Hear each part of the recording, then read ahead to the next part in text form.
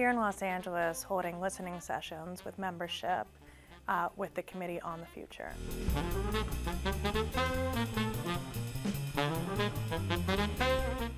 The Committee on the Future is holding listening sessions in 26 cities.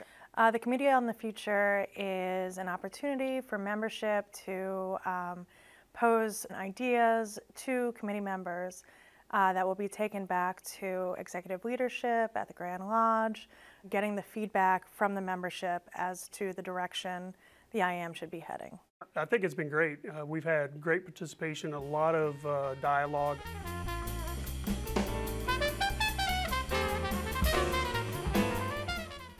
It was a good day.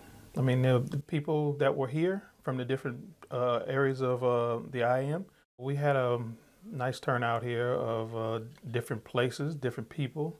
I really believe this is important. It was very interesting. I was intrigued.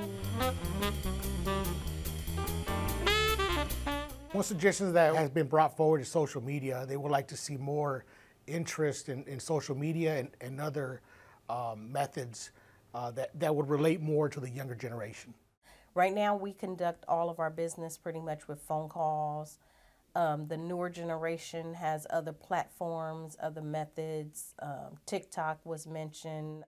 I think one of the biggest suggestions for me was how do we interact with the younger generation, get more involved in going to career days in schools and talking to our younger generation as far as union and being involved in unions and what they're for.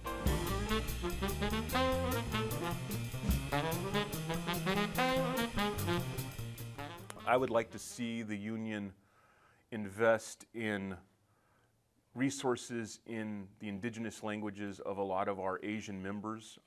One of the Asian communities we have very, very large in Orange County is the Vietnamese population. That is a very well-represented demographic within aerospace in Orange County and LA County.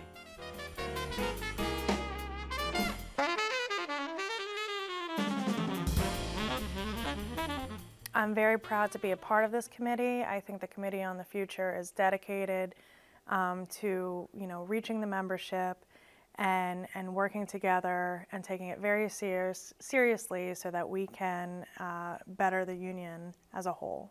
Communicating with the Grand Lodge makes us stronger. So the more communications we have between us gives us a better perspective of what we do and what we're all about.